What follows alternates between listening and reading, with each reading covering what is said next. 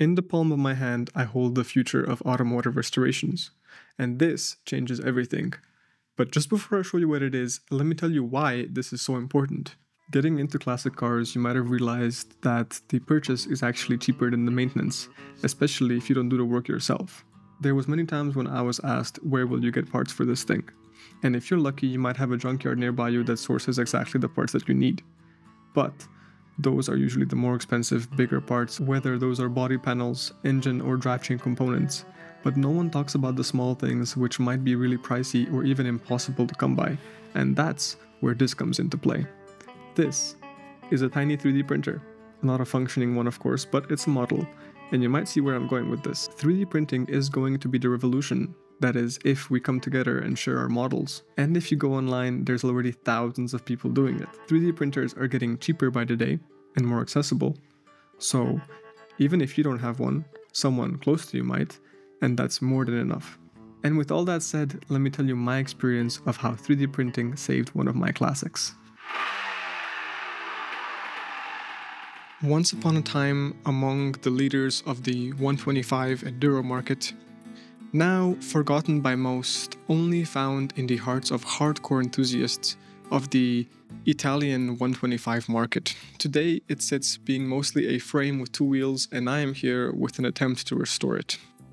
Now, I would usually say that restoring classic cars and bikes is simpler, but it does come with its own challenges, this time being the scarcity of parts. For this motorcycle, I've been scouring the internet to find used parts for it, but they are nowhere to be found, or they are extremely expensive and simply not worth it.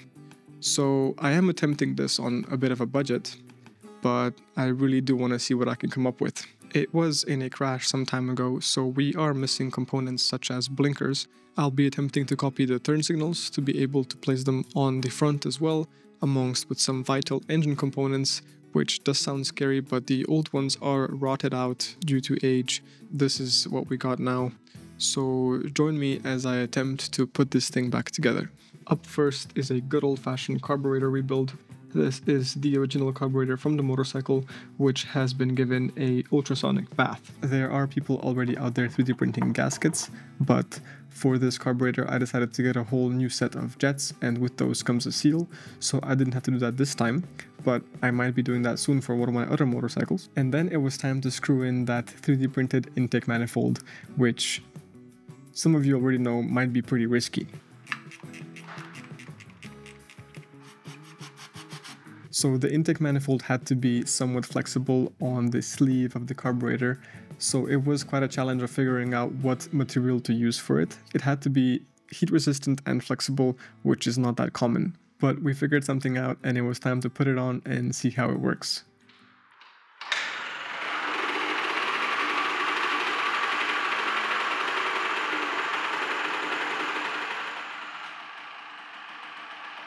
The first start was pretty simple, but soon after I realized that the engine was being flooded by the carburetor, and the next time I opened the valve on the reservoir, the fuel started pouring out of the carburetor, so I knew something was wrong with the float.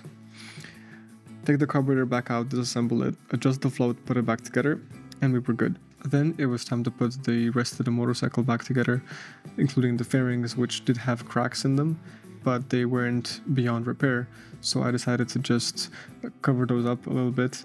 You know, battle scars make sense on this kind of motorcycle. The front fairings that I could find on the internet were upwards of 300 euros per side, so that was really out of the equation for this budget. But if you had to, you could copy these and 3D print them as well. You just need a big enough of a platform to do so. But most importantly, it was the turn signals that made the big difference. Finding turn signals for this motorcycle was near impossible. I did not succeed in finding turn signals for this motorcycle when looking for them on the internet. I typed in the exact model number into multiple searches with no avail. So this is where 3D printing really made a difference. We managed to take those housings from the back, copy them, and make new turn signals for the front, which in my opinion look absolutely beautiful, because the original style of turn signals on this motorcycle just makes sense. Now that intake manifold is sitting beautifully inside this motorcycle, I decided to even put some gasket material in there just to seal it off nicely, but it's really a matter of question how many heat cycles this thing could endure. So I'm not yet recommending this to anyone out there for a permanent fix. You're much better off with an OEM part. But if you want to try it yourself, you're free to do so. But that wasn't the end of this project, obviously. So the dashboard on this motorcycle was also broken. It turns out these things have an electric circuit inside of them, and apparently the manufacturer was really proud of that because there is nice lettering along the dash saying it is electronic.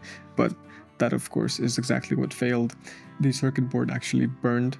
So now it was time to find a new one. 3D printing a circuit board was not a possibility for this one, so I turned to the internet and found something similar on eBay. So I found a dashboard for a RC50, the smaller engine variant of this motorcycle. Bought that one and combined the two dashboards together to form the one that I need, because the one for the 50cc had a much smaller top speed, so they didn't even put the numbers on there, and the one for the RC600 was completely different because that one's a 4-stroke. The tachometer would show a completely different reading, but combining the two-stroke dashboards, I managed to fit one that would work on this motorcycle. Where 3D printing can come into play for this example is those little needles that show the RPMs or the speed.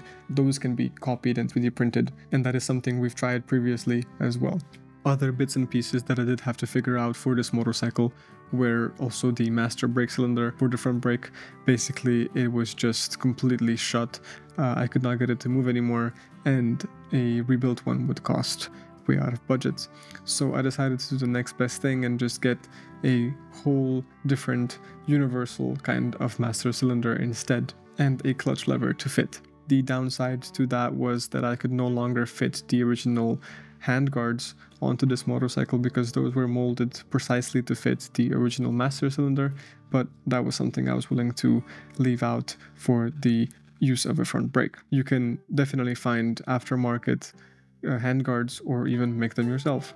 While changing the master cylinder, I did inspect the old brake hose as well, and here I have it in my hand, and it is, well, it being so crunchy was no good, so I decided to again buy some aftermarket brake hose and fit it onto the motorcycle. This motorcycle put back together looks absolutely phenomenal, and it sounds even better.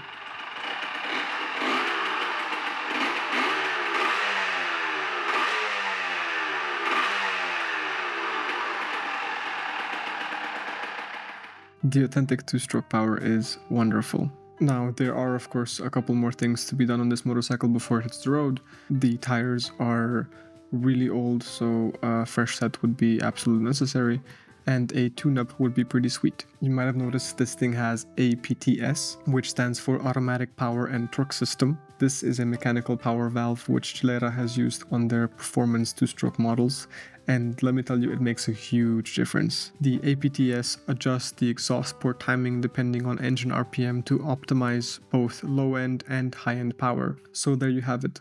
3D printing to save a classic motorcycle and make it street legal yet again. Hopefully this video makes you see the possibilities of 3D printing and how they can help you with your next project. By now, some of you might have noticed this thing behind me, and it is basically a very distant relative of the Gilera 125 that I just talked about, but instead of the Dakar inspired vibe, this one was meant for the track. So if you know what it is, be sure to put it down in the comments below, and thanks for watching.